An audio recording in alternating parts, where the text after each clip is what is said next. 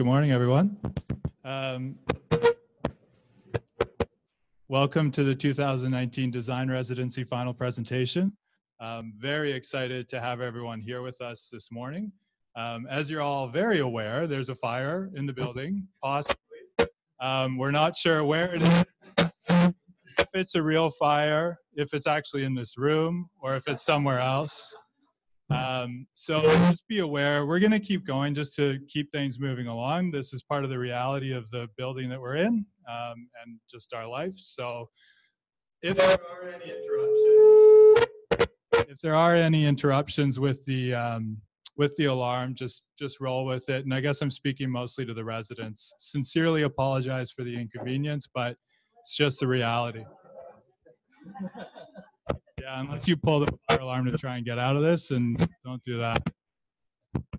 Okay, so I'm just going to make a couple of brief statements to get us going here. The way that we wanted to start is just by acknowledging the ancestral lands of the Indigenous peoples that we're on. So I have a bit of a statement here that I'm just going to read, if you'll excuse me. We acknowledge that we're on the traditional territories of many First Nations, including the Mississaugas of the Credit, the Anishinaabe, the Chippewa, the Haudenosaunee, and the Wendat peoples, and that this land continues to be home to many First Nations, Inuit, and Métis people.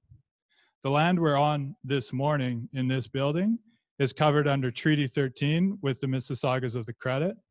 The land of Dentonia Golf Course, the site of this year's design residency, is also covered under Treaty 13, as well as the Williams Treaty that was signed with multiple Mississauga and Chippewa bands. We make this statement, and I'm making this statement on behalf of the organizing committee, because we want to acknowledge the ancestral lands of these peoples in a spirit of reconciliation. So with that, I'm going to turn it over to Doug McConnell, who is a principal with DIALOG, recently retired, but we're still involving him in many, many activities, including the design residency. So Doug's going to tell us a little bit about what we're doing here today. Thanks. Yes, there we go. Welcome to our other studios that are tuned in, and thanks to our panelists and everybody who's come this morning. DIALOG set up the design residency to honor Tom Sutherland, our very fond memories of a remarkable leader that was part of DIALOG. What Tom helped us do was build what we call dialogue, helped us define our culture, our character, and our values. He called that developing our why. So as part of that, our anchor value is about meaningfully improving the communities that we are part of.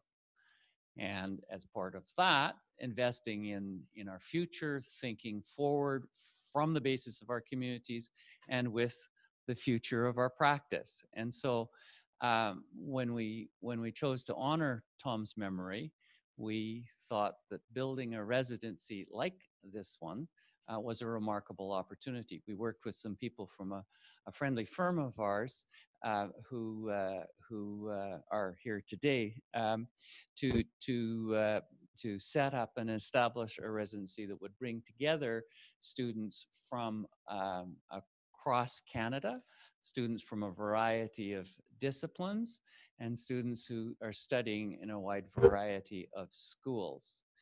Last year's residency was in Edmonton. Last year, we looked at the opportunity that urban laneways offer our communities and what one might do with that opportunity. Next year, we're going to be in Vancouver, working on a problem yet to be defined. So with that, I'm going to pass it on and let's be part of the residency. Great, thanks, Doug. So I'm sure you're all wondering what it is that the students have been working on, if you're not already aware. So just to take you through it a little bit, the challenge that we tasked the students with this year is to consider how Dentonia Park Golf Course can be repurposed to provide a broader range of recreational opportunities and address pressing needs in the city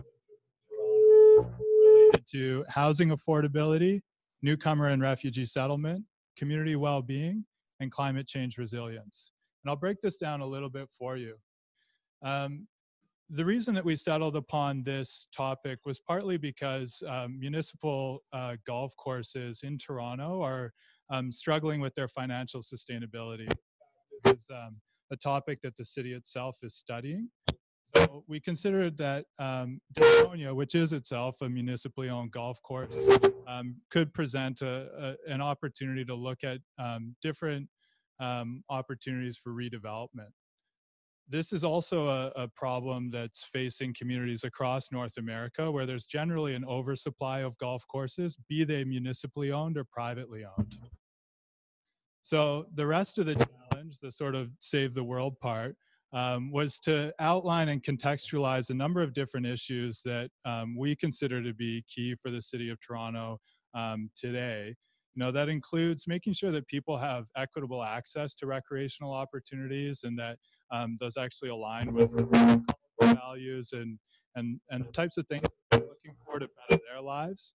Also to address our housing affordability crisis and you know, a constant stream and pressure of newcomer and refugee settlement, as well as addressing climate change resiliency. So this is the site. This is Dantonia Park Golf Course. For anyone who's aware or familiar with this area of the city, and I know a number of you want to just orient you, this is Danforth Avenue, sort of toward the bottom of the screen, which is south. Dantonia is in the middle of the screen, and it's bordered on either side by Victoria Park Avenue and Pharmacy Avenue. So this is roughly the area of Toronto referred to as Scarborough. With that, I just wanted to briefly acknowledge that we've got a number of excellent panelists here to receive the students' presentation and provide some comment. First, I wanted to introduce Mike Bell from RDG. He's a landscape architect and principal with the firm. And we're really happy to have Mike with us here today because he was part of the team at RDG that originally created a residency, which our program is modeled after. Thanks, Mike. Welcome to Dialogue. Excuse me while I juggle a couple things. We also have joining us very shortly, though he's not here yet, Councillor Brad Bradford. Councillor Bradford was elected in 2018 to represent Ward 19 in the City of Toronto. His ward shares a boundary with the site. We're very proud to say that he's an alumnus of Dialogue and the Toronto studio, in fact. And prior to making the switch to politics, he worked with the Chief Planner's Office. We're also joined by Daniel Brent. Daniel is a planner with the TRCA, Toronto Region Conservation Authority, since 2012. He's a member of both the Canadian Institute of Planners and OPPI. He holds a number of degrees, including most recently a master's in environmental management from the University.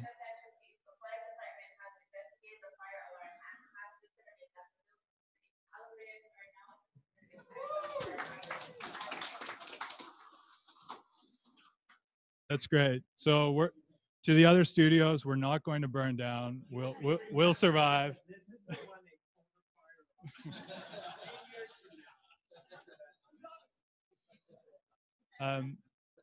We also are joined by Amelia Floro. Amelia is a program manager of urban design at the City of Toronto. Her work includes contributing to the development of policy for waterfront revitalization, reurbanization of urban growth centers, avenue studies, and a number of other policy and design exercises.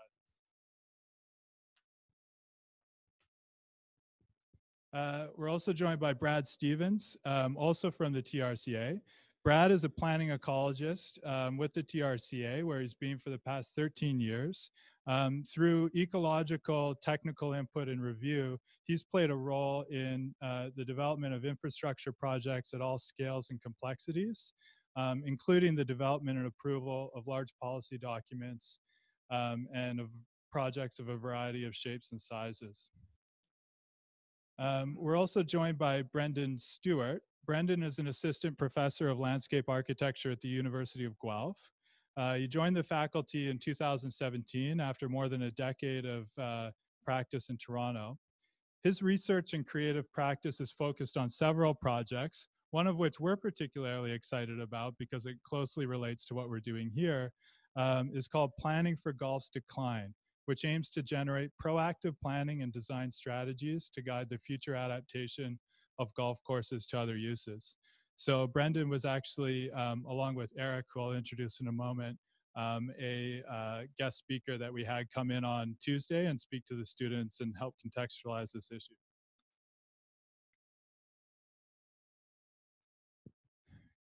Also introducing Christian Van Treska. Christian has been a planner with the City of Toronto since 2005 after a brief stint in the private sector, and he's been manager of community planning in the Scarborough district since July 2018. So this site is actually right in his area of oversight. He has worked in 3 of the city's 4 community planning districts, where his work is focused on urbanism in the inner suburbs, ranging from mid-rise infill on transit corridors to towers at Yonge and Eglinton, to planning for the revitalization of the Lawrence Heights neighborhood. And last but certainly not least, we have Eric Davies, who is a PhD student at the University of Toronto in the forestry department. Eric was also one of the guest speakers that we had in on Tuesday, and spoke to the students about the opportunities for rewilding and ecological regeneration on the site. So welcome, Eric. Welcome to all of our panelists. Okay. So with that, I'm going to turn it over to the students now to introduce themselves, and I think we'll just navigate the microphone through the crowd. Hi, my name is Nelson Shen. I'm from the Institute of Health Policy Management and Evaluation at University of Toronto. Hi, my name is Liam Murphy. I'm studying urban planning and urban design at McGill University, and I'm from Calgary, Alberta. Hi, my name is Ashley Roscoe, and I'm taking a master's in community engagement at the U of A, University of Alberta. Hi, my name is Shaban. I'm studying a master's in architecture at the University of Waterloo School of Architecture. Hi, my name is Dak Pham. I'm finishing my master's degree in architecture at University of Calgary, and I'm from Vietnam. Hello, my name is Alex Tyre, and I'm studying landscape architecture at the University of British Columbia. Hi, everybody. My name is Matthew Ainetta, and I'm studying civil engineering at the University of Waterloo. Hi, everybody. My name is Kevin Todd, and I'm studying landscape architecture at the University of Guelph. And the last one. Hi, everyone. My name is Charlotte Leck, and I'm finishing my master's at Laurentian University in architecture. Thanks, everyone, and welcome, of course, to the residency. So I'm going to turn it over to Craig Applegath, a co-conspirator in this and one of several members of the organizing committee, to talk a little bit about what the students did this week. Thanks, Michael. A great introduction, and welcome panelists and residents. Here we go.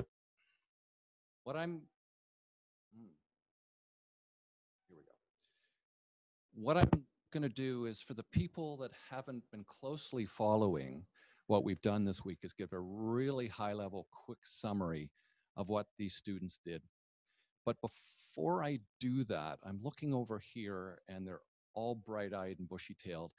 And I don't know how late you guys stayed up last night, but when I came back at 10 from dinner with Doug and Mike, they were still working.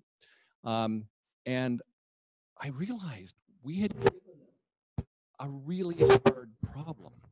We had given them the world's hardest problems. We told them about the local problem of a housing crisis in Toronto. Fix that. And then we said there's an ecological crisis in the ravines with invasive species that Eric talked about. Fix that. And then we said there's climate change happening. And you have to sort of figure out what to do with that when it really hits hard.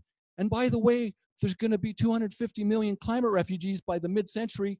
Do something. And you have a lot of time, 2 days. Go. So what is amazing is that they're still smiling and talking to us. They haven't left. And we saw their presentation, the pre-presentation, and it's just great. We're very, very proud of what you've done.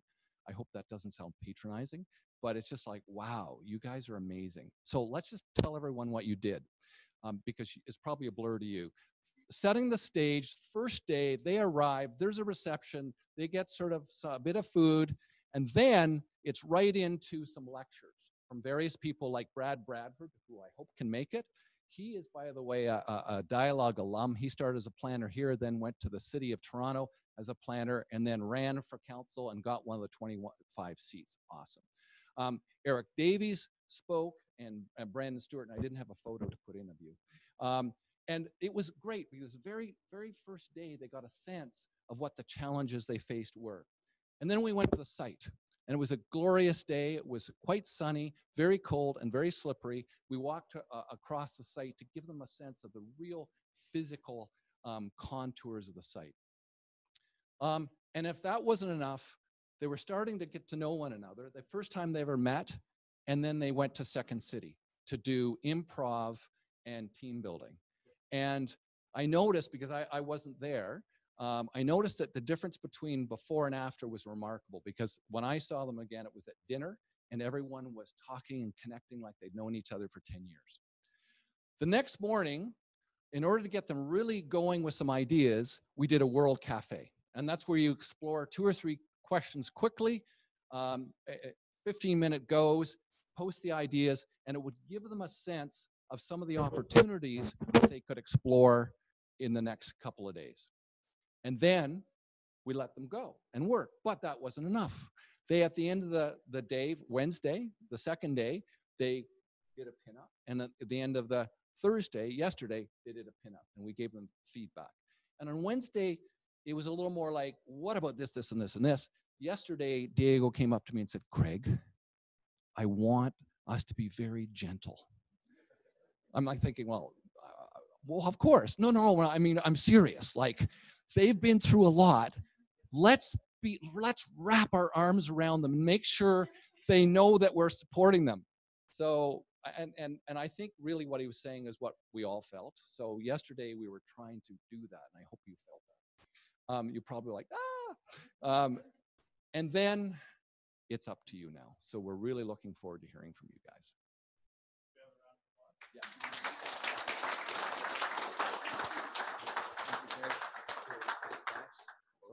Okay.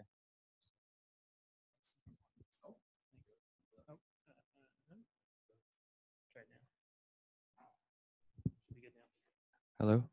Everyone hear me? Awesome. So here we are at the Antonia Golf Course.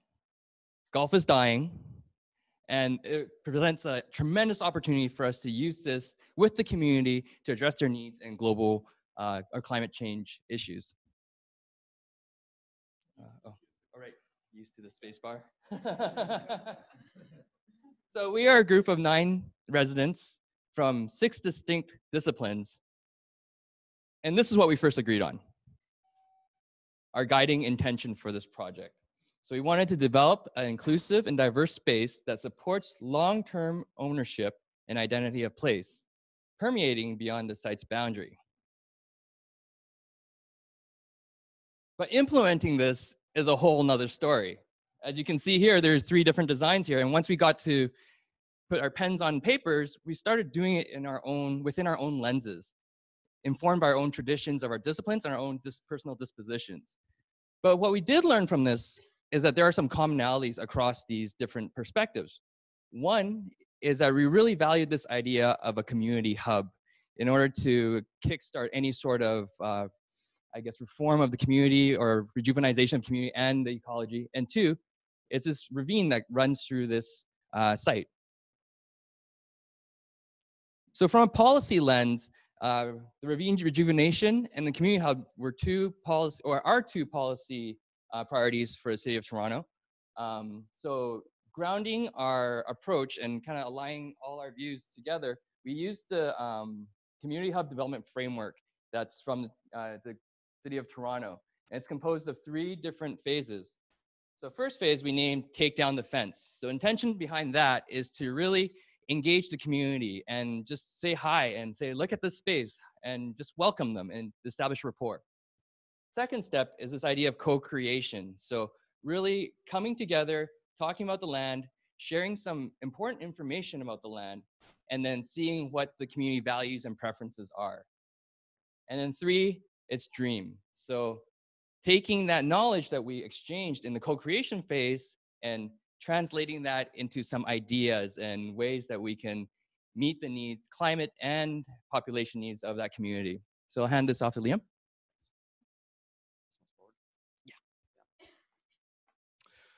Thanks, Nelson. So I'm going to be taking everyone through the physical context of the site. I'll try not rehash anything that was already said by Michael, gave a really comprehensive, awesome analysis of the site. So we're located in Scarborough, and I wanted to highlight 2 main scales. 1, the regional and global scale, and 2, the local and neighborhood scale, which we'll get into a bit more. Notably, at the regional scale, it's located within the City of Toronto's Ravine network. That provides a really awesome opportunity to manage stormwater and also mitigate climate change, flooding events, and provide ecological biodiversity throughout the city. Zooming in a bit, we see the site a bit closer within that ecological network. And what I want to highlight here are 2 things. Very notably, the golf course represents a distinct separation within that ecological network. And as also mentioned, there are a lot of non-native toxic species that we do think of when we think of golf courses, but they're also very common within the ravine network as a whole. Zooming in just a bit further, it's very clear that this doesn't just represent a break in the ecological network, but also a break within the physical human connections. So there's a trail on either side, the west and east of the ravine, that right now pedestrians and cyclists have to move north up a steep hill through a neighborhood and back down. The city right now has a potential proposed trail that would go through the site if the use on the site was to change. And then looking at the site, and so we can visualize it finally, we have some little comic bubbles, imaginary things that people might be saying around the site. We want to highlight a number of things. Again, I won't try and rehash anything that was said. One of the main features is that it is a private site, and there's a distinct disconnection between the site's use right now and the public use in the surrounding area. Just to the north, we see mostly single-family homes. The southwest, southeast, and northeast dominated by high-rise residential buildings. And very notably, there's a Victoria Park Metro Station right here. The area is very well served by transportation as a whole, with a number of bus routes running around it. Speaking of the site now itself, it's very topographically interesting. The ravine drops off very steeply into the stream down here. The only 2 actual buildable areas of the site that aren't within the floodplain are on the south portion here and the northwest portion here. And finally, because it is a landscape site, it represents some really interesting views. So we took a few photos just to give you guys the ability to visualize the site. I know for me, when I was there, one of the most striking things was being on a fairly isolated site with very dramatic sight lines, but being surrounded by high rises. Also, the topography itself is very interesting. As I mentioned, it is landscaped, and that's something that we'd want to take advantage of with any future designs rather than trying to redesign it, work with what we already have. Finally, in the top left, we wanted to include a shot of Victoria Park Avenue itself and its boundary with the site. There is the fence, as we mentioned, that represents a very distinct separative boundary. And it also represents a potential boundary that could be reactivated, whether that's a park, whether that's an urban development, whatever it may be. It's an interesting thing to consider. So now I'll pass it off to Ashley, who's going to go over a bit more of the social context of the site. So this is going to be interesting because now I'm juggling 3 things. All right, so to start with this, we wanted to really look at what the people and the services were around the area, because we realized that this site is within a broader community space beyond just the golf course, and that this can be a space that's used by people surrounding. So in this, I just have a few places that are highlighted. I don't know. I don't know if I need this yet.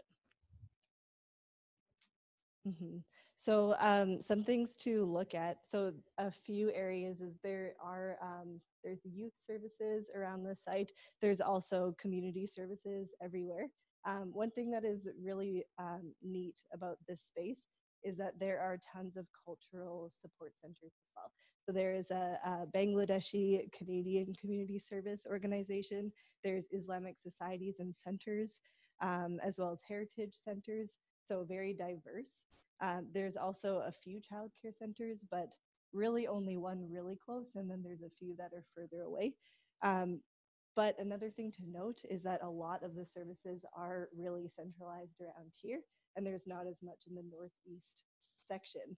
And so one thing to think about is if the people around these areas, the northeast side, are using these services that are further away from them, or is there a opportunity for our space to be a hub for that? But that will come with really talking to the community and seeing where they go and how this space can really facilitate the engagement of the services around. So with this, it really is, all of these spaces can be important access points for engaging people in this area, establishing relationships with existing groups, but also understanding that there are services offered so that we don't have to duplicate efforts as well.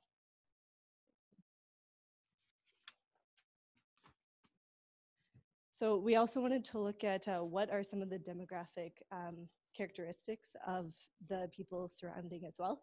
So there are children as well as some seniors in the area that do have some dependencies on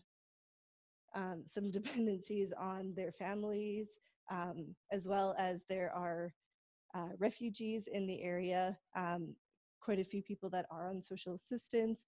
The unemployment rates are fairly high, and there is a huge diverse population of Bangladeshi, Filipino, and indigenous groups in the area. So thinking about some of these demographic characteristics.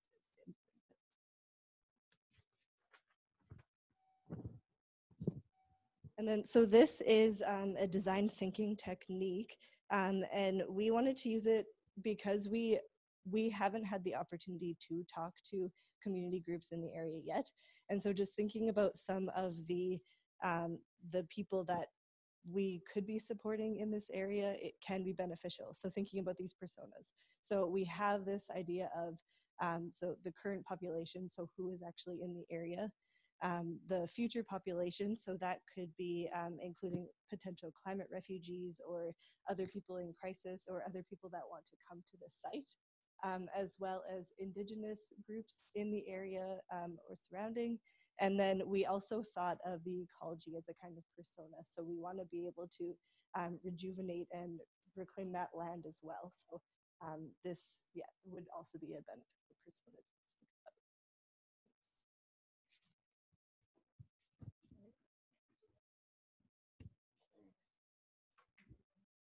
Okay, thanks. So what does phase one look like? Phase one is really about the immediacy, the getting started right now. It's about taking down the barriers that currently exist on the site to open it up, and so we can start having that discussion about what this could really be long term. And we already have the infrastructure in place to do that. We have a clubhouse building. It's got what we need to get started. It's got doors, we can open them up, we can start bringing people in to have that discussion, to start building trust and rapport with the community, with the people around the site. It has an opportunity to speak with some of the community groups that Ashley just highlighted and find out if there are gaps in the services that they're currently providing. Maybe there's an opportunity for a shared space there, or maybe it's just our communal meeting place where we start having the conversations about what's going to happen here. But the point is that it's already there. We don't have to do anything to get this started. We love the idea of having a big community event. It's a tearing down the fence event. It's a come meet the site event. It's you know, a chance for us to see how people want to use the site and allow them to explore it and just You know, we've talked about desire lines, like seeing where people go once it's not a golf course anymore, once it's not prescriptive as to how you move through the landscape. And just thinking about some of the different community events that we could have here. And Charlotte will speak to a bit more to that. Thank you. My apologies, Charlotte. The other thing that we wanted to, I completely forgot to speak to what happens to the landscape in the first phase. I mean, we're talking about the hub and the ravine, and I've spoke to how we're gonna how we'd like to activate the hub, but it's also about the landscape and thinking about immediate things that we could start to do in the ravine, restoration wise, and the potential that this has a stewardship angle to it, where we're looking for expertise in the community or inviting people to become a part of remediating this landscape. And I really apologize for the false handoff. No problem, Kevin. So just building on that, once the fence is down, there provides immense opportunities to engage people with the site. Speaking on our mission statement, we have a diverse community around us. So in bringing those people in to allow for inclusive activities and meet the diversity of people that are in the surrounding areas. Also, by taking down the site and inviting people on, it emphasizes that this is their place. It emphasizes ownership, as well as their cultural diversity. So some examples could be recreational opportunities, as well as events or cultural activities. And food is always good. Summer similarly can take advantage of the rolling typologies or topographies, such as perhaps a music event or a theater performance, or even a movie night for the community. That has been very successful in Toronto as well. And now I'll pass it off to Ashley, who will explain a little further of what are the next steps. Yeah, so Kevin really mentioned this idea of, so in phase one is this idea of tearing down barriers, making a place of conversation. And so the second phase, co-creation, would be around digging deeper and bringing expert knowledge into this to help kind of facilitate some areas of growth, but then also hearing the expert perspectives of the community that's surrounding. It will also be an opportunity to listen and to learn and show examples and get feedback in this area. And just building off of that, feedback needs to be from both people. So in order to co-create, we need to have an exchange of information from both the design team as well as the community. So some things to highlight are perhaps not all the information is available to the community. So bringing in specialists such as Brendan and educating the people about the site, such as Brendan, for example, specialists such as on invasive species, on rewilding, as well as social issues that deal with refugees. Perhaps it's a community testimony of somebody that's in the community that can speak on this, so people can understand what are we dealing with the site. After engaging with the site, what are opportunities available ecologically as well as socially on the site.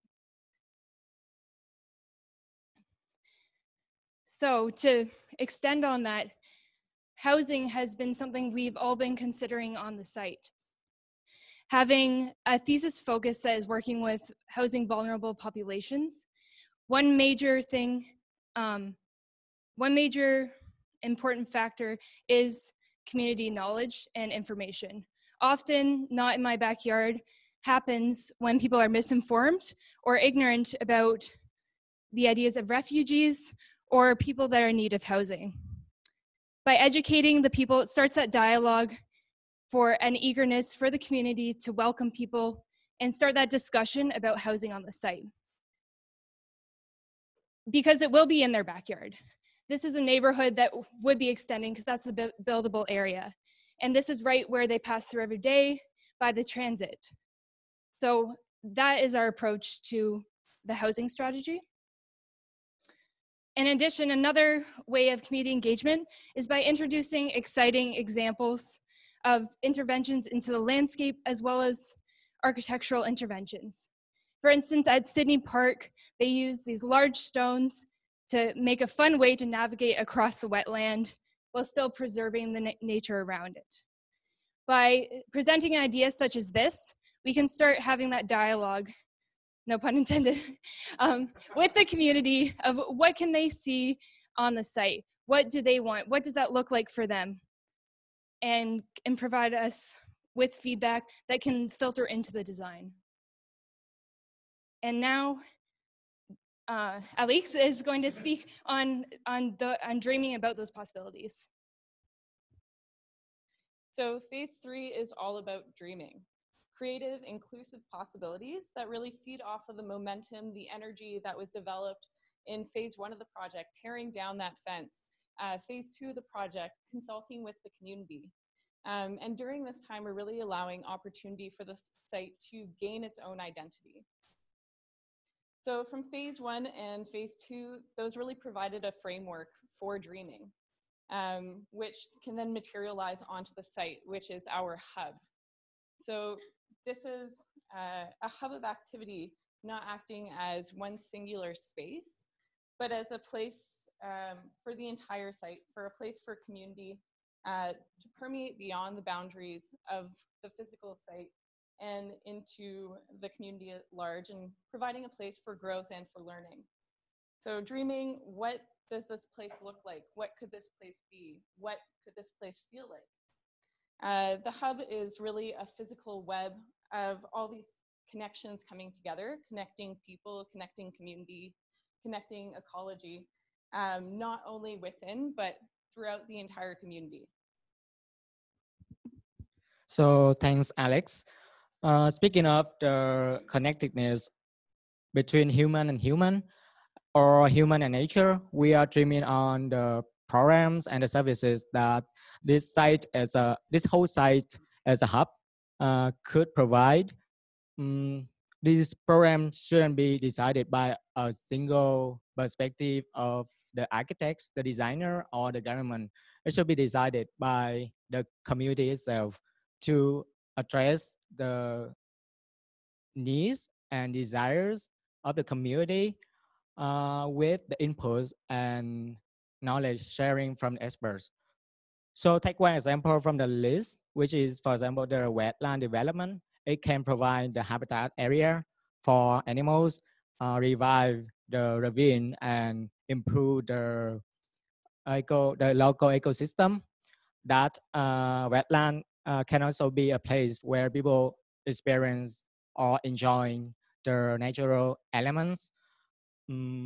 Or another example is the community barbecue party that can bring people with different backgrounds together, share the relationship, and by that create the sense of belonging. So to the far end, this program can always revolving to adapt to the diverse and changing that community.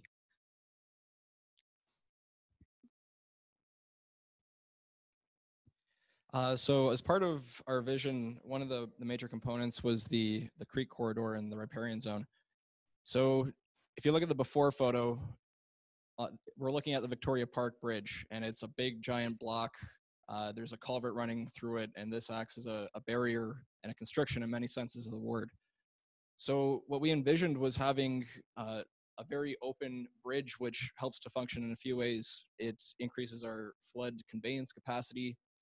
It also establishes a connection between the ecological corridors from the east and west, and it allows us to extend the trail system to allow people to connect with nature running through.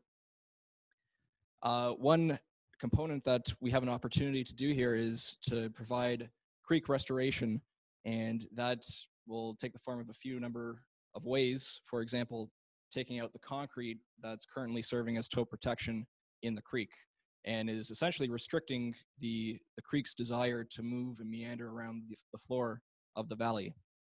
Another aspect is to incorporate pocket wetland features, so to increase biodiversity and allow an interaction between a wetland ecosystem and a river corridor ecosystem during regular flooding events.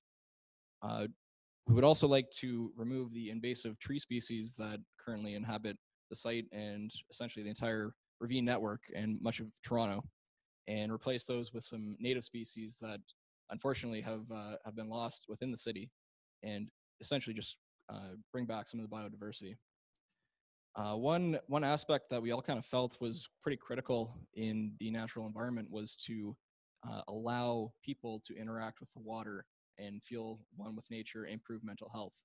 And one way we can do that is putting in a boardwalk, extend the trail through the wetlands, and then also incorporate a alluvial gravel component that feeds into the meander belt of the stream and may one day be eroded and supply sediments to the natural progression of erosion and sedimentation in the stream. The final component that we wanted to incorporate was touching on reconciliation. So perhaps having an educational plaques along the trail to recognize which communities, indigenous communities, may have inhabited the site previously to it becoming a golf course, how it developed to a golf course, and what it might serve in the future. So leave it with that. Building on some of Matt's points about more site-specific context, we're also looking at community engagement from the point of creating opportunities where it isn't necessarily site-specific, where we can have a communal kitchen just about anywhere on the site. We could have a community garden, we can have parks infrastructure, we can have just about anything to create more biodiversity, create community engagement, as well as more opportunities for engagement with different people. We've built here a framework from the ground up about communication. We're focusing in the first phase about building relationships. We want to establish trust. Without trust, there can be no further discourse and actions often deemed exclusive. In the second phase, we're talking about gathering information, giving information, talking about what we can do together, using expertise, but also using the expertise of those living in the region. In the third phase, we talk about dreams, empowering the community to build off those points, to give them a source of manifesting their dreams in a spectacular way. We, as a team, we approach this with inclusivity, with diversity, with ownership, with identity, and a boundlessness, highlighting the community's engagement as a focal point. We, as 9 students from different disciplines, this is our dream for the future. What's yours?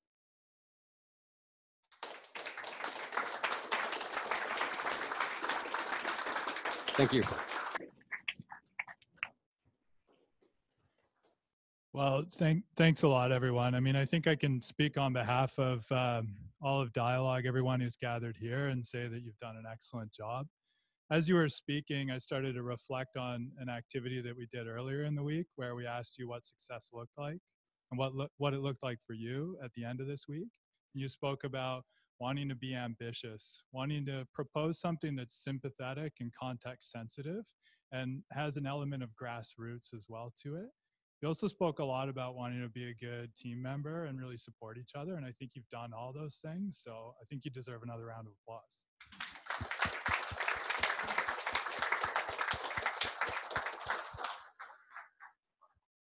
So we're gonna take some questions, Q&A, comments, and that. We've got a few levels to it. We're gonna start with our panelists, and we're gonna set you up with a couple of microphones, one of which I'm holding. And then we'll have a couple of microphones for the floor. We'll start with the panelists, and then I think we'll open it up to the floor. And then I think as you've gathered, we've got our other studios who are videoed in. Hi, other studios.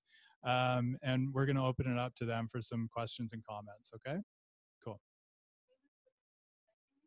Sure. Yeah, absolutely. Why don't you want to do that? And then maybe if I can ask the residents to come up to the front too.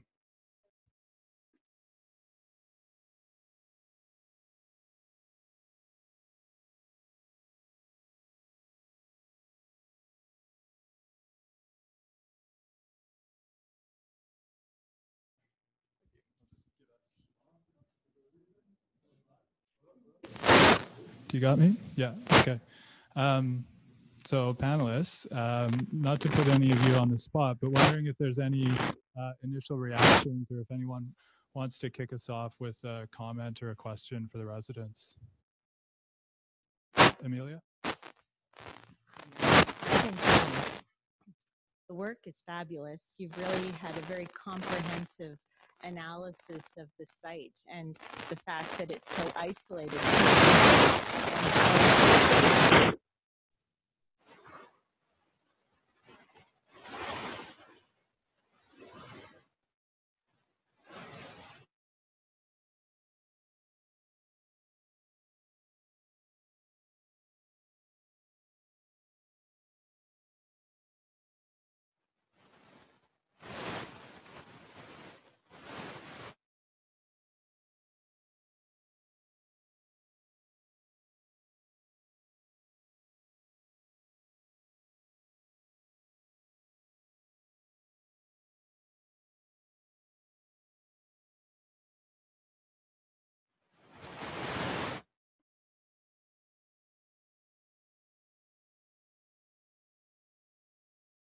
And actually, I think you need to use this mic.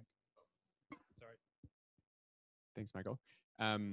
Yeah, I mean, I would start by just echoing my sincere congratulations to all of you. I'm completely blown away by how, first of all, how evident it is that you've worked together so well, and even just little things like, you know, acknowledging each other's names and introducing each other as you go through. I mean, it just feels so much like you guys are a team. It's so clear, and that's wonderful to see, and speaks to the whole program, I think. So congratulations on that. I think also the way that you've pulled this together into a narrative, I would just maybe point out how strong I think the project is because of you've given it a very clear framework, and it's evident that you've kind of gone through this, and there have been iterations, and there's been I'm seeing some nodding heads. You know, and storyboarding and sort of, you know, showing us the images of sort of workshopping these ideas and pulling it together, presenting it in terms of these phases, and then also very clearly articulating the sort of purpose of each phase and how it ties into these kind of guiding thesis statement. It's very easy to follow. And I think the graphic support for that was also very effective. So I think the format, you know, works really well. And it's impressive that you pulled that off so quickly. Can I, just one question. So with I think it's in phase 1 where you propose a physical hub. Actually, maybe it's good to go back to the map, because my question is about where, or the bird's eye, where is that? You mentioned that there's already a totally obvious location to start having some kind of physical hub. So where is that on the site? So it's just I missed that, sorry. Okay, perfect. The one observation I would make, and then I'll pass this on for others, is I think the phased approach, you know, it makes perfect sense, and the idea that it's iterative and there's all these opportunities for feedback and use and patterns to really inform what ultimately makes sense, because how could you possibly know that otherwise? What it reminded me of is how, going back and taking a historical perspective, it's sort of analogous in some ways to the royal hunting grounds in, say, London, slowly turning into what became kind of the models, the prototypes for the great public parks of North America. So I don't know that history inside out, but I know that, you know, it's interesting because those were designed as sort of pleasure grounds for hunting and parading and doing different things for the few. And I understand that part of the transition to those becoming public had to do with sort of opening the gates every once in a while. And then eventually it was just sort of like, hey, like, maybe we should have something called parks. Like, what's a park? And it's like a new idea.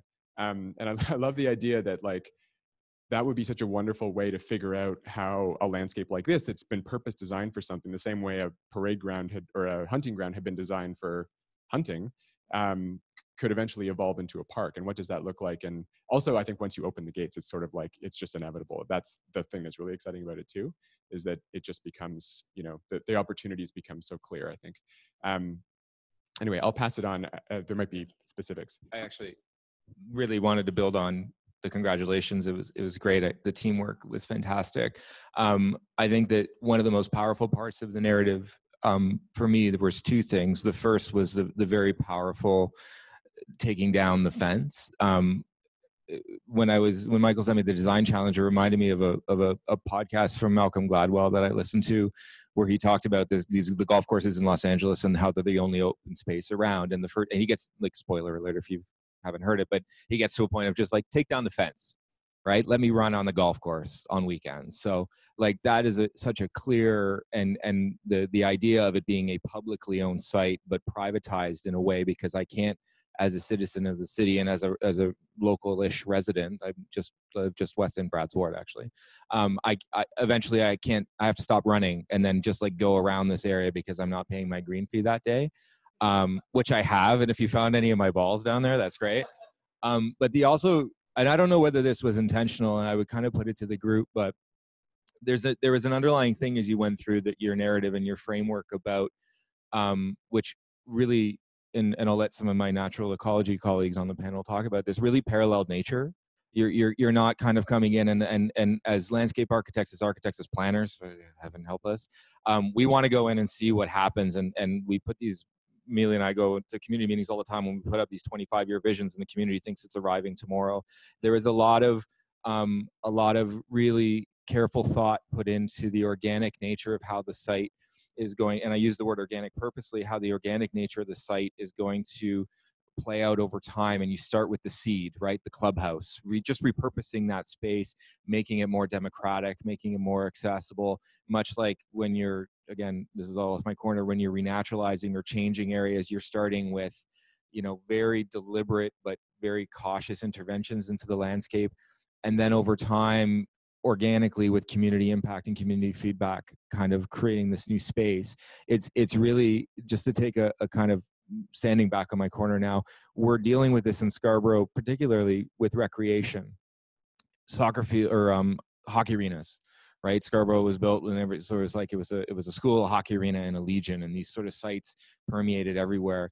And that community is not, those constituencies are not necessarily, so we're actually repurposing hockey arena spaces for indoor soccer, for one of the biggest needs in this part of the city, in Don Mills and Eglinton, where I'm working as well on another project from my old world, cricket pitches. The new arrivals to Toronto, the new arrivals to Canada are looking for places to enjoy recreation that is more in tune with what they want to do. One of the fastest growing needs in Toronto is pickleball, which I had never even heard about. And I still don't think I understand. Is there a jar involved? I'm not sure. But your deliberateness and I knew that you were thinking about these ideas because some of your imagery pointed at it, but deliberately allowing those things to organic, much like seeds, much like the natural bit is going to organically happen over time as you start to stop cutting the grass and not raking the bunkers and all these kinds of things.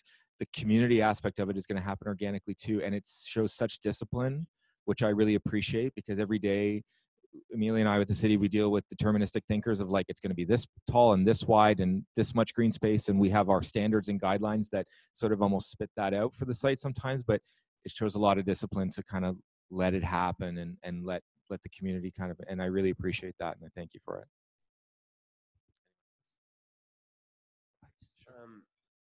I love the whole thing. It was really, really interesting. Gave me a lot of ideas. One thing that really jumps out is the desire lines. I forget who mentioned that. And the river going through there is so central. And when I look at the complex next to it, I'm kind of even wondering if you can walk through there comfortably. And it just seems like a really revolutionary idea to have a path and a river right through the middle of such a large site. And I guess wondering, have you thought about where you'd place the buildings, or any, maybe if you had any more ideas on that, it would be neat to hear about. Or, I mean, we were considering the most level areas to the south and to the north as just opportunities for housing, opportunities for built form, strictly maintaining the natural ecology of the ravine, making sure that was most prominent. So just making sure that that separation was most prominent.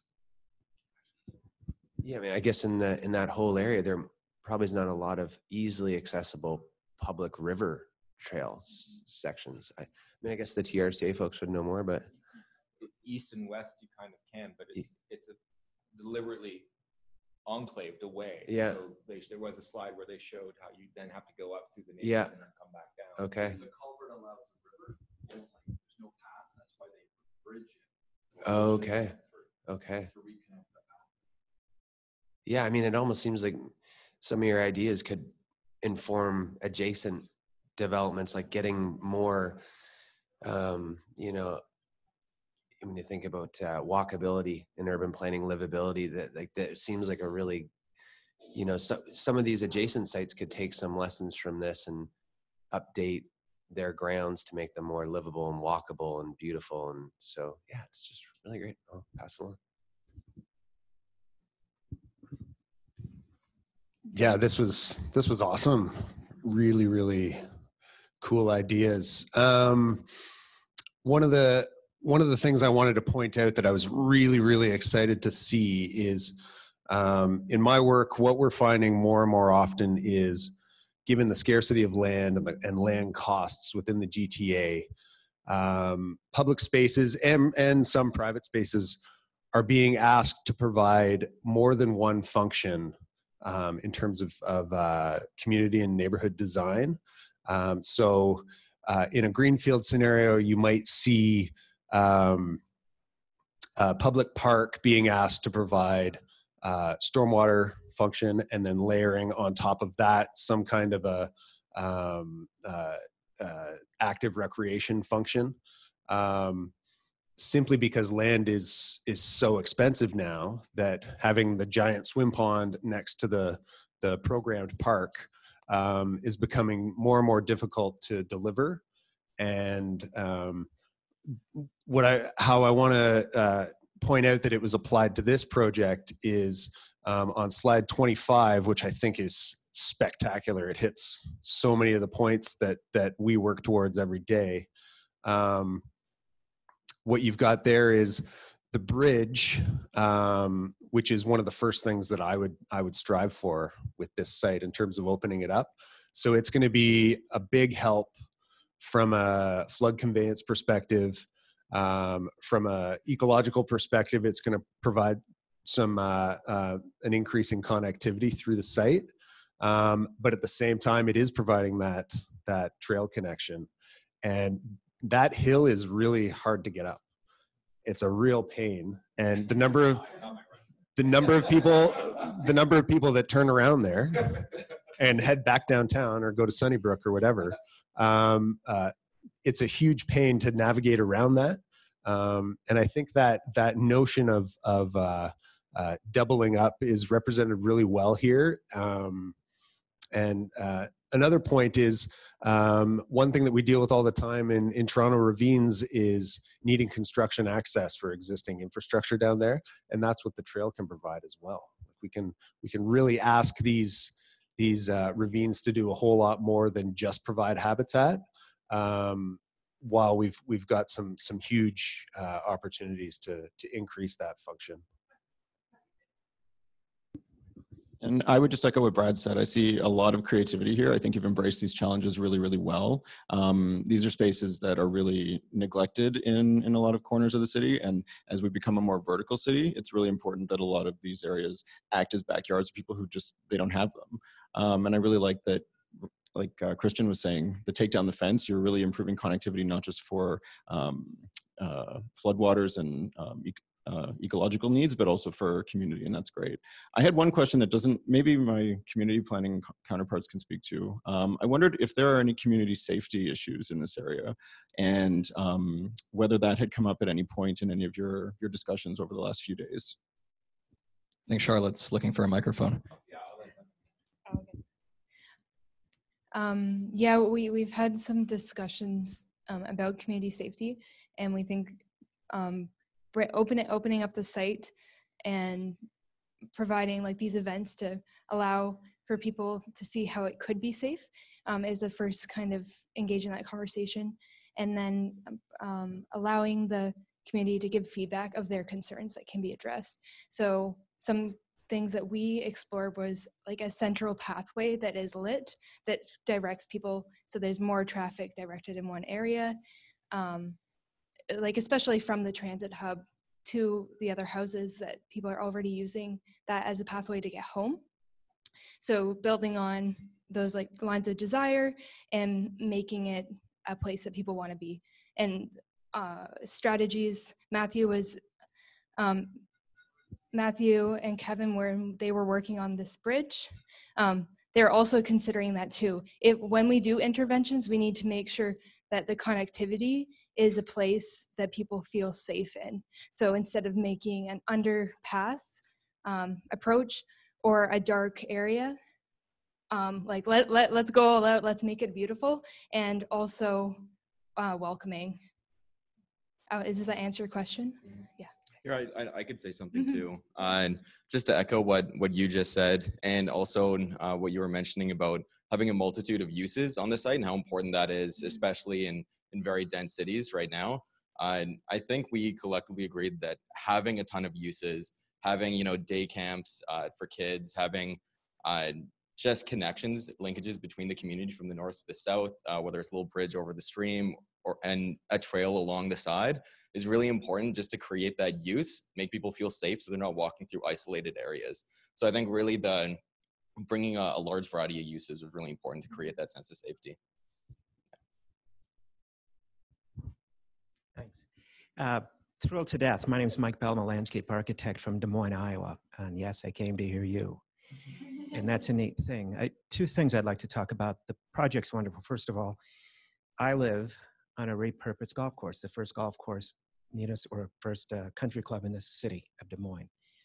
We would benefit if we'd asked the questions that you asked. We live in a wonderful neighborhood, but it's not nearly as diverse. They forgot to put a park in our neighborhood because who needs it? It was a golf course. So there are a series of things that you talked about that, gosh, if we had another 3 days, I'd love to sit here and talk to you. Second, and the thing I'd like to talk about, you will never know, you may down the road, but Donna, all of you who have worked on this project, who have built this from scratch, you will remember this for the rest of your life. And that's an amazing thing. For the people who put this on, you'll remember it. And more importantly, you won't know this, but in a couple of years from now, you'll run into each other and you'll start a network. And the only thing I would ask is if you could help them start that network today. That's an amazing thing. And I mean the pun. We are better together through dialogue if we can only do a better job talking early. Thanks. Mike, as it turns out, we talked last night about the network after we came back from dinner with you and Doug. And there will be a network, and it will be Facebook, and it will be private network just for them and the past years. So they will be able to talk to themselves for the rest of time. I'd like to ask a question, and I've been sitting here smiling and thinking, wow, this is awesome. And thank you very much for the questions, because I think they really do reflect what we've been seeing, all of the people that have participated in giving feedback and so forth. Instead of asking a content question, I'd like to ask a process question. And that is, what did you think was the most difficult thing or difficult things about approaching and then coming to terms with and resolving this challenge? Personally, I don't want to speak for the entire group, but I think dealing with such a variety of challenges, usually in school, we're told to specifically attack this one problem, get a very specific idea. But in the context of dealing with ecology, climate change, refugees, just saying those three words, it creates, you don't know what to do. There's no specific solution. So I think the biggest challenge for us is understanding where our priorities are as designers, and understanding, because we don't have like one specific topic, and choosing not to neglect the others, we have to be conscious of community engagement. And that's why that was sort of the preceding notion that we wanted to attack everything from. But for us, I think the difficulty was having set so many challenges. Coming from a healthcare policy lens, like I think in healthcare, we're moving away from this paternal approach to these problems. And that slide number 3, I think, where we had the 3 images, it was actually a bit of a social experiment within the group to see, well, what did the landscape architectures think about the site? What did the architects think about the site? And what did the miscellaneous think about the site? That's why this one looks a bit like an amusement park. But I think, I mean, going back to my healthcare policy lens, I think we're exploring this idea of co-creation. Like, really, we need to design a space for people. And I thought it was really interesting to see this and see the actual need that it's not only in the healthcare context, but it's in all contexts. Once we get excited about a project, we're gonna be like, they're gonna love this, but are they really gonna love it? So I think Ashley said the first day, without really this consultation, like, we don't feel comfortable, or even like, saying this should be here or this should be there. So that kind of informed, like, let's go back, look at this from high level and kind of see how we can make it in a way that's responsible and reflexive to the needs of the population. So. Yeah, I think just to build on both those things, it's taking all of those ideas and that excitement and not like smoldering it at all, but building off all those key ideas and weaving it into that framework, weaving it into that story. I think we all worked really hard on that because we wanted it to read clearly and we didn't want to lose those magics that each of us provided to the project. So I think from my personal standpoint, that was like the most engaging aspect of it and challenging aspect is once you got all these ideas, how can we direct them and make it one project? I think just to answer the opposite question, the most beneficial aspect, I think, is the diversity of backgrounds here that you put together.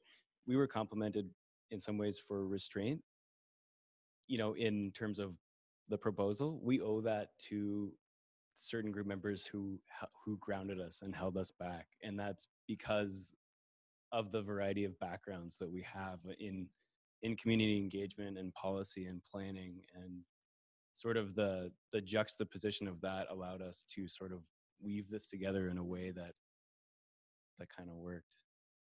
So compliments to the creation of the team, I guess. Thanks very much, Kevin, and thank you. Now we'll go to one of the studios, Calgary. Does Calgary have any questions? And let's see if we can make this work. Questions? Anyone here?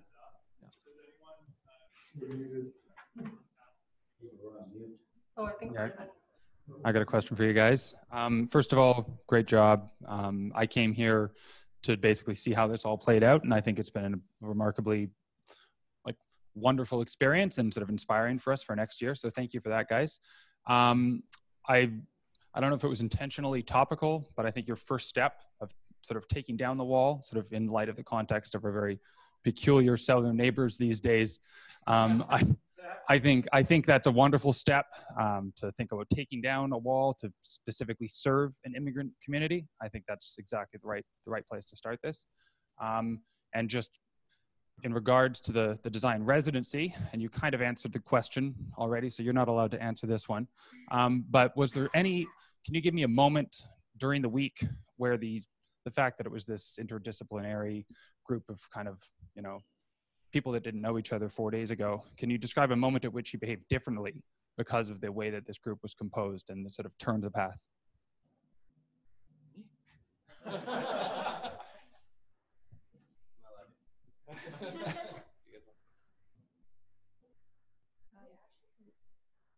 I could speak a bit. I can't think of an exact moment right now. I was reflecting on it a lot before, but even just looking at this image, for me, this was like such a perfect way to understand some of the disciplines that I wouldn't have really had an opportunity to know too much about before. But just like hearing from landscape architectures and architectures, like, wow, this is a completely different lens. And it's really great to be able to amalgamate them and think of the possibilities as well as the commonalities between them. So that was that was a glorious first step for us, because this was the first, well, after we created that kind of like guiding principle, after we did that, this was the first thing that we did. And it was kind of great to see how we could put that concept into practice. And it like started to build our story. So that, yeah, was really great for me. I think sort of building on that, the first day when we went to site, we not only discussed from the perspective of architects and landscape architects, but understanding that health policy, community engagement, engineering, they have different perspectives. You still get that wow moment, and understanding that there was commonality amongst us was sort of like the turning point. Even there were key moments when we were having our discussions where everybody was like, yes, let's do it. Like one of those moments was take down the fence, and everybody was like, yes, just let's do that. Let's take that. And it sort of began, that was essentially the turning point. That was when we said, okay, so what happens when you take down a fence? So, and then everything started to build after that. I think this was an opportunity to see what everybody's perspective was, but it did it, and it outlined some of the practical features that we all noticed from the site. But when we started to talk about it from our own lenses, from our own perspectives, it really came down to boundaries and community. Let's kind of add to that. I think the first pinup on the first day was really a eye-opening moment for us. We kind of got ripped a little bit, but but I think it forced us to really take a step back and think about like, well, what are other people thinking? And there was no narrative with this. Like we presented this, like we would get ripped again, and no one would be like, oh, you did a great job. So. I mean, I think a lot of it was that moment and like really kind of grounding ourselves in this project rather than our own individual, like the dispositions and traditions of our, disciplines. Not to avoid the question of what was the major event, but I think it's important to recognize there was a lot of little small successes. Like for example, this process, we almost didn't do it. It was when we were splitting into groups, we had like a 2-minute discussion mode. Should we just integrate everyone into a group so every group is mixed? And it was kind of a split-second decision. It's like, no, we'll have all the landscape architects together, the architects together, and I guess everyone else in the other group. And so a lot of small things like that really did inform our process and worked out really well. And so even during that process, like drawing a bridge somewhere and the civil engineer being like, if you put a bridge there, it's going to be completely temporary. And having those things happen, but having those small discussion points that just really drove our thinking points forward, I think that was really important. So I think taking down the fence definitely was a huge event, but I think there was a lot of small events that happened over the past 2 days. It's a bit of a blur, but I think there were a lot there that were really important. These maps were instinctual. They were done in 30 minutes. Is Calgary ready? Okay. Anyone from Calgary have a question there? Hi, this is Tracy Liu from Calgary. I was just curious to ask the panelists, if you had one more day of charretting, where do you think you would take it next? Great question.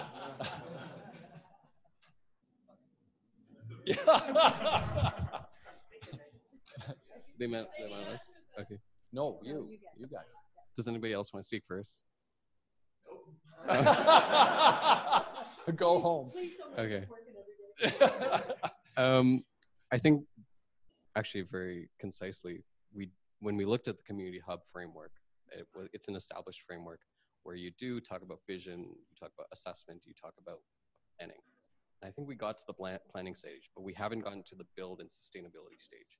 We haven't gotten to the point where, yes, you build it, and then you need to review on what you've built. So we get community engagement, we get information, we do the planning with the community, and something gets built.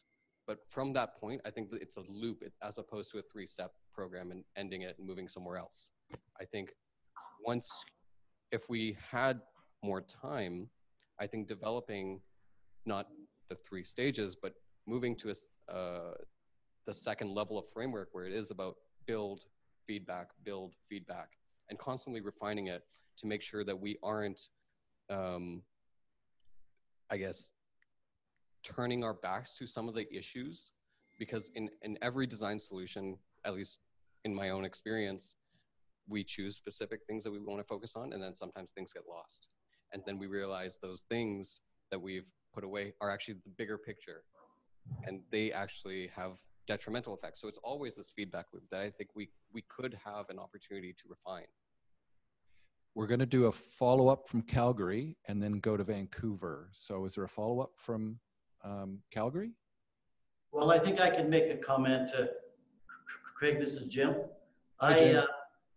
I think the group made a very, very, very strong case for maintain after you take down the fences, after you build the bridges, you develop a hub in that, for trying to maintain this this piece of property almost forever as a park. And I know there are other parks beside it, but as a combination of parks. And I would hesitate to allow any housing development on any part of that. I think there was a panelist that mentioned earlier, I think that, you know, the things you can do with this may spur other development, private development, beside that to, you know, to do other things like housing and things like that. So I think, you know, once you've got this, it's a very precious piece of land. I would keep it as public land, whether there's recreational things in it and areas like that. And I would use it as something to spur other development. And because as soon as you allow people to, even public housing or anything like that on it, eventually after 10 or 15 or 20 years, they'll start to eat up the whole thing. Jim, I think you need to be on the Calgary team for the next residency. Yeah, but I'm in Toronto most of the time. Okay. So Donna has a question, then we'll go to Vancouver. So I have a comment and a question. So if you go back to the bridge shot, and I'm probably one of the people that you labeled as gave you a hard time on your first pinup. And I challenged you to have a point of view. And that came through clearly that as a team, you have a definite point of view. So kudos.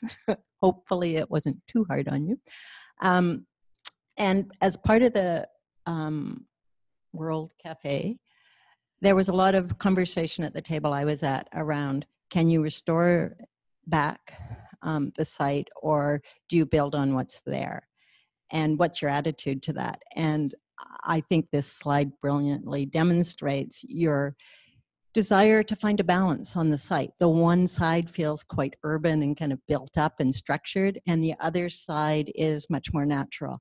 And I think that's a hugely important part of this conversation, because people coming there are going to think about that. They're going to see it and they're going to say, you know what, we have a responsibility to think about sustainability. We have a responsibility to not only think about the community of humans on the site, but to think about the community of plant species, the water, the insects, the birds.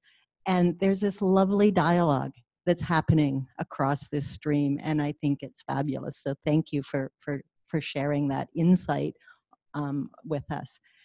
And my question is to Nelson.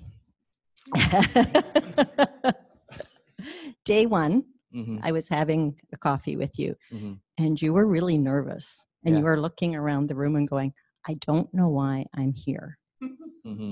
So do you, after going through this, do you understand why you're here, and how might that change what you do in the future? Yeah, I think coming in here, I had some preconceptions of how I can contribute, and that totally was not the case. Like thought I was going to come in and talk about social determinants of health. How can we improve mental health well-being in the community, or just well-being in general in the community?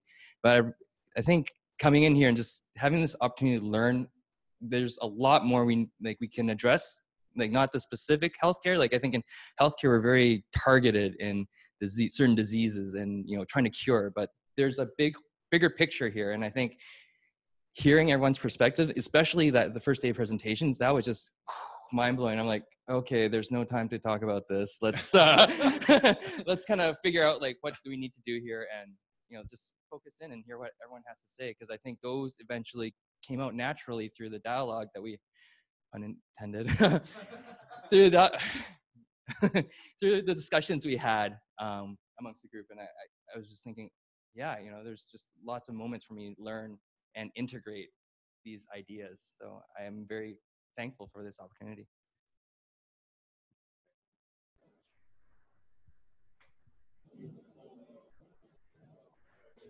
Vancouver?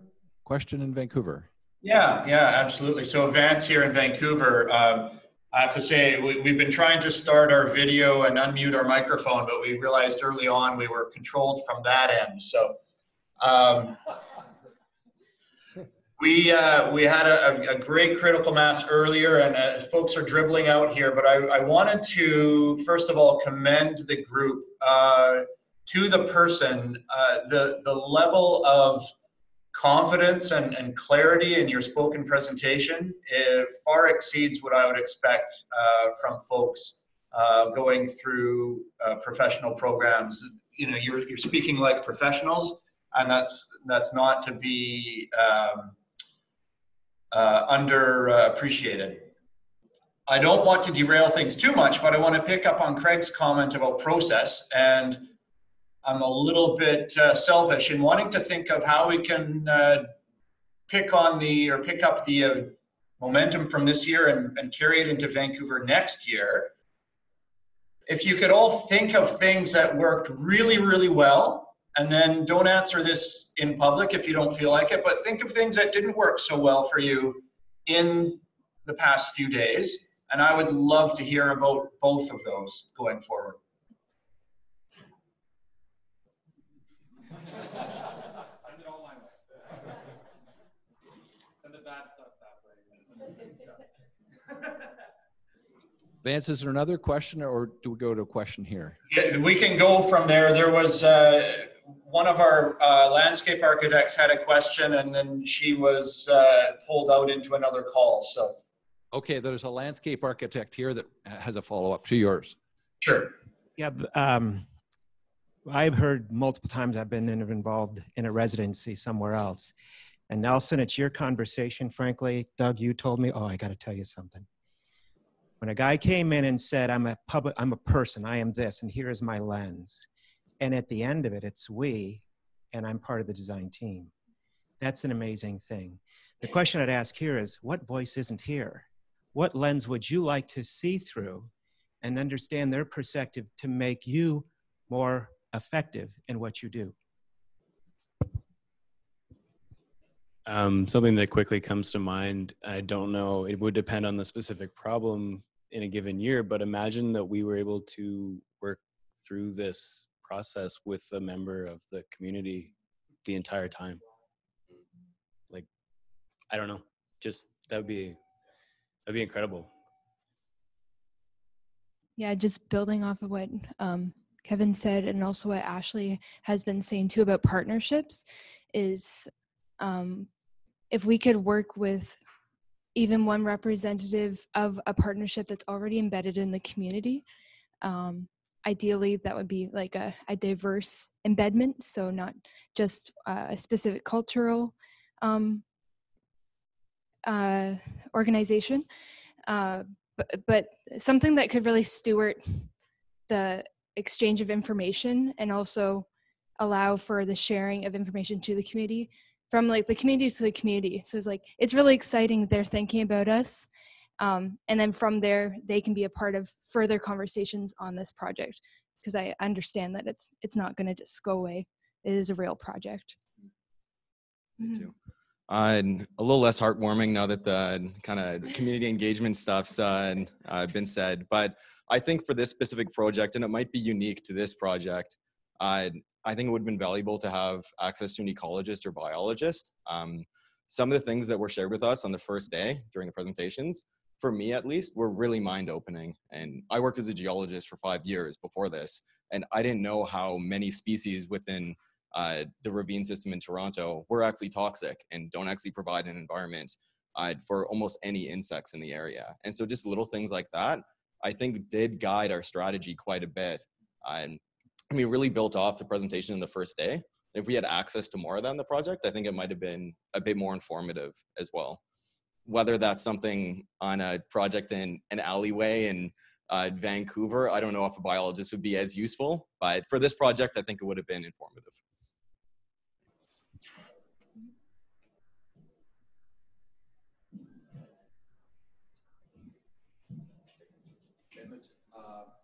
Can you someone say, go to Edmonton? Go to Edmonton. You guys hear us?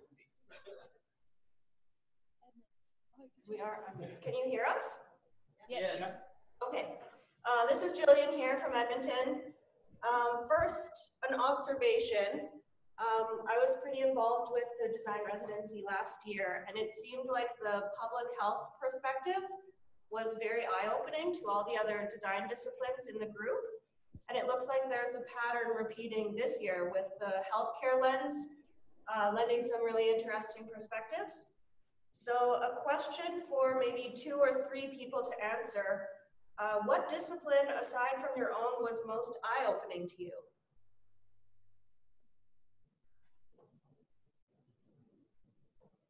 I think for me, it would have been community engagement, just because that lends to my own thesis work right now.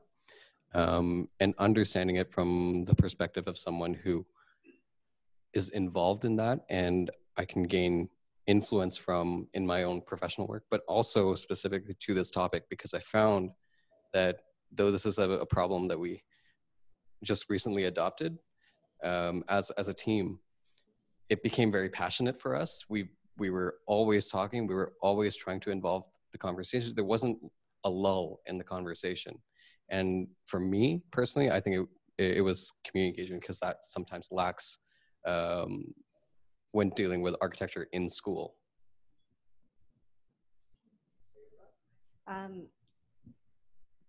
Well, so for me, I think it was a little bit more than just disciplines. So I really loved hearing everyone's perspectives that wasn't just about their discipline. So we all have different skills that were really prevalent. So I got to see some people's drawings that were amazing. And I was like, this is so great. We really need to incorporate this. Or Dad had awesome diagrams that worked so well with all of our ideas, but we couldn't exactly figure out how to draw them. So it was just really great to see what other skills and what other creative aspects we had to bring to the table that wasn't even about our disciplines, but really highlighted the discipline and the skills that we all had as well.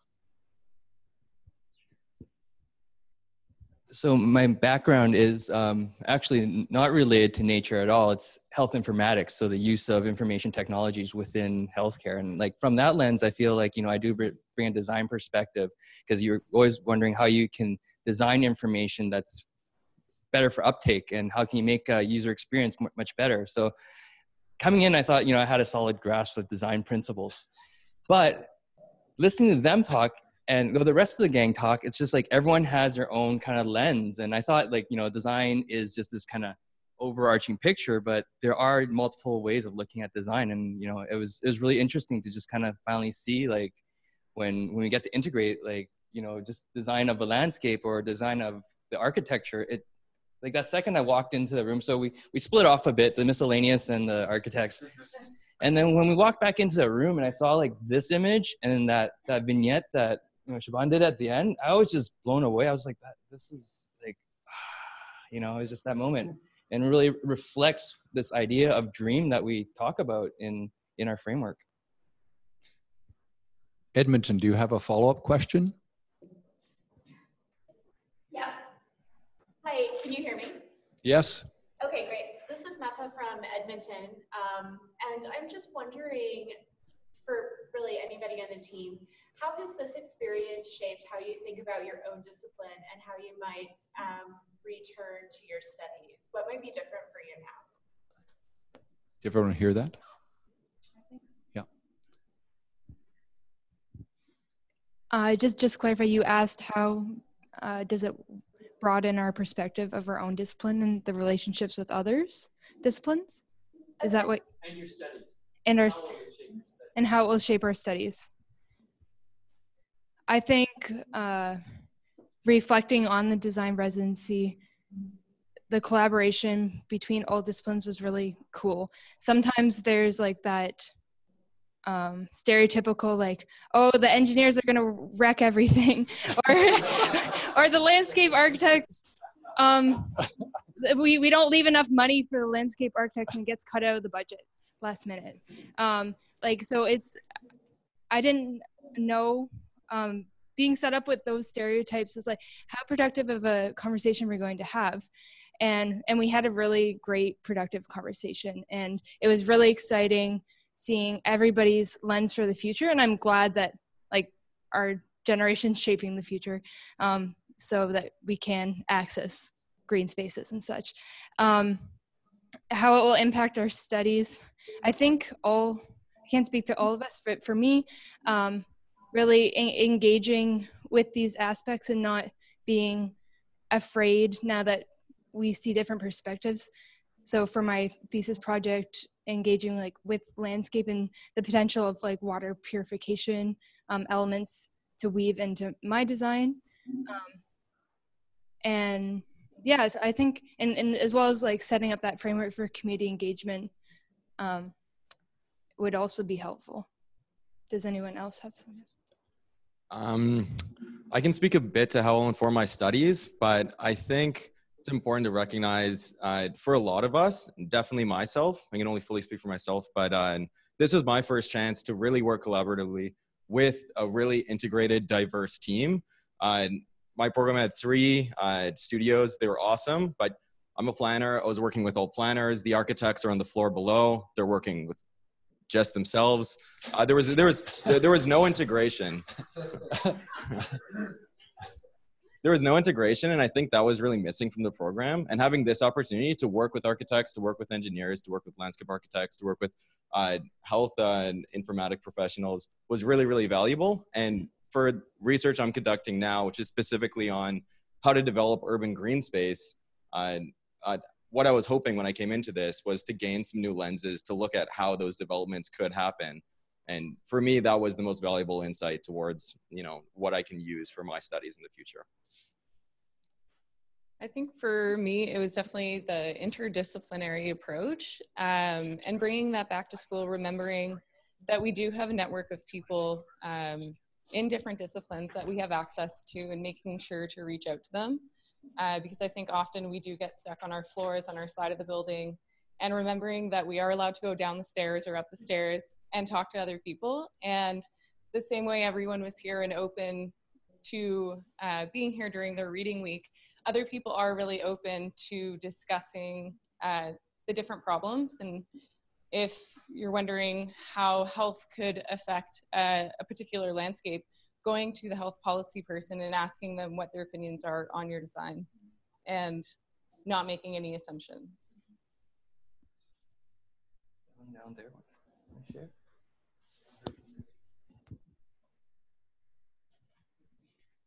So I think at the beginning of maybe the second day when we actually started to get into the designs and ideas and how we wanted to do some things, I think I sounded like a broken record player most of that day, and maybe not being as open to things I wouldn't have previously considered.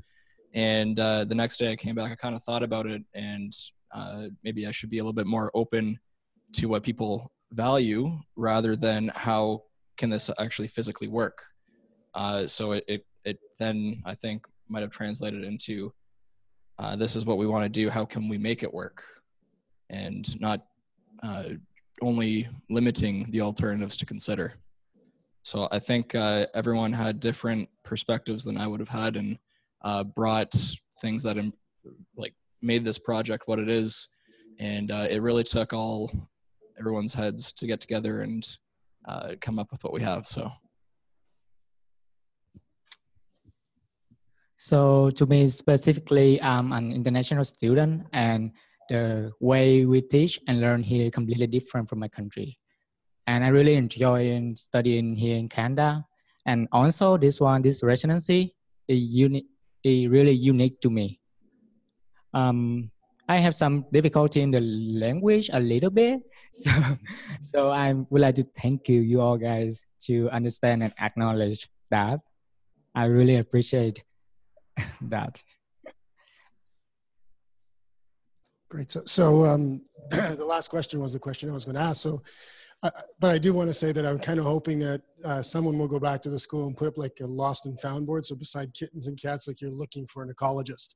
And I think that would be amazing because someone said it from when we were in school, we had a very, you know, single diverse perspective when we went through school. And you said like we were given one task to learn, one thing to refine.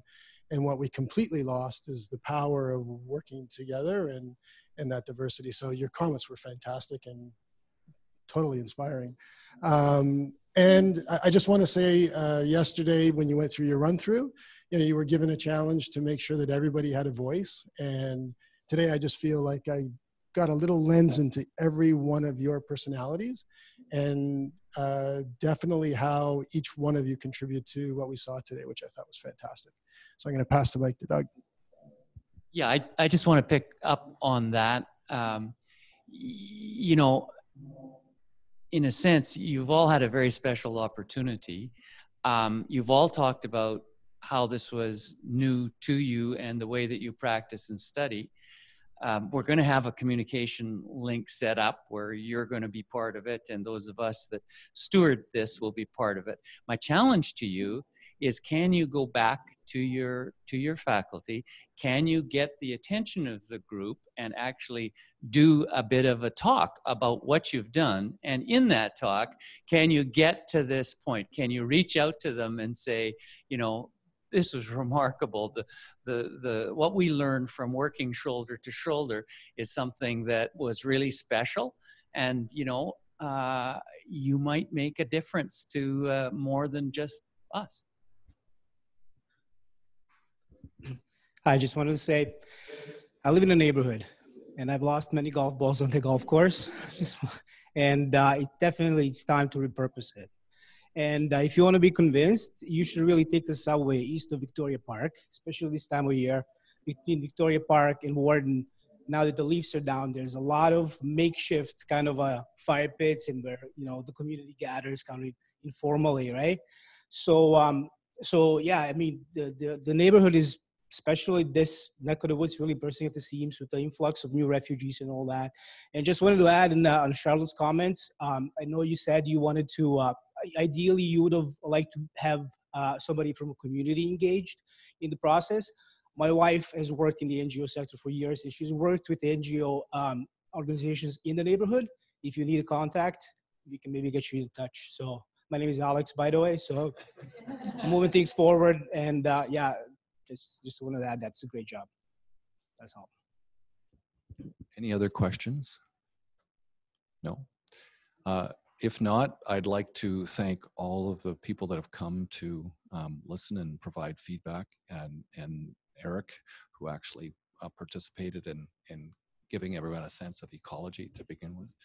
Your comments have been very, very inspiring, and I think these folks here have inspired us all.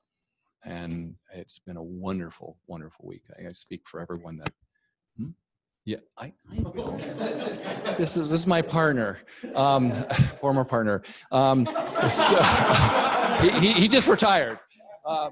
But Doug's saying thank him, and this is the fellow he's suggesting that I thank. Michael has done all the heavy lifting throughout the year to get us to a point to launch this. So thanks, Mike. It's awesome.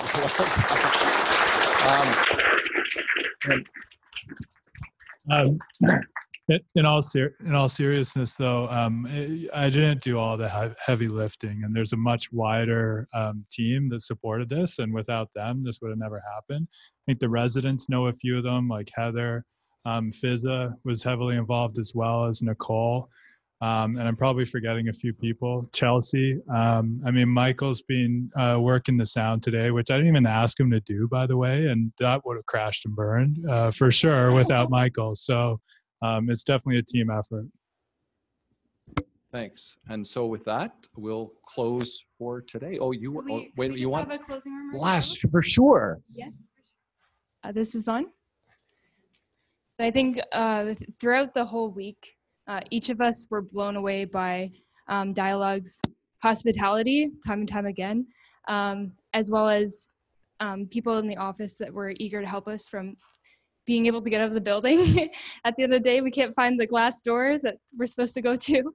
And or you can't leave the building without a card. So that hospitality was mind-blowing, and the generosity of Dialogue.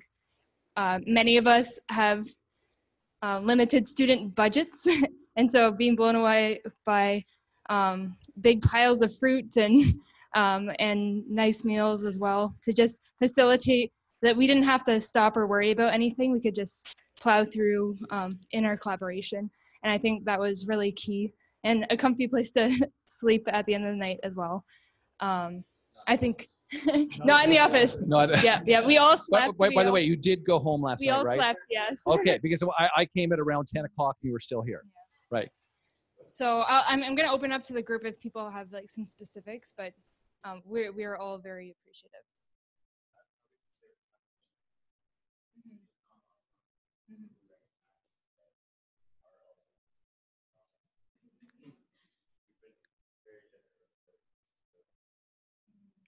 Right, and so just building on that hospitality, I've experienced other offices where it's really talk about community engagement, or even connecting to students as more of like a at-face sort of thing, but not an integrated, we want to know what you think, but we really felt that you were involved, and that hospitality and passion came through in everyone we've met, that you care about your work, that in each of your own disciplines, but that you also cared about what we think, and we're applying that to how you think as well. So we really appreciate that. Thank you very much. Thank you, guys. Cheers. And for the guests, before you leave, we've got a little token of our appreciation, so don't escape before we can hand that off to you. And for you folks, we're going to have lunch afterwards for a debrief to find out what you didn't like about this and what we should do next year, because Shane's going to carry the can for it next year. And I will say that's really important, because this year's residency was shaped and formed by the feedback that we got from the students last year. So really do provide us with that feedback. And if you can't get it all out today, I think Shane will open up to future comments. So every year it gets better, and it's partly gets better because of that feedback that you provide. So thank you. Cheers. Okay, we'll bring it to a close. Thanks very much, everyone.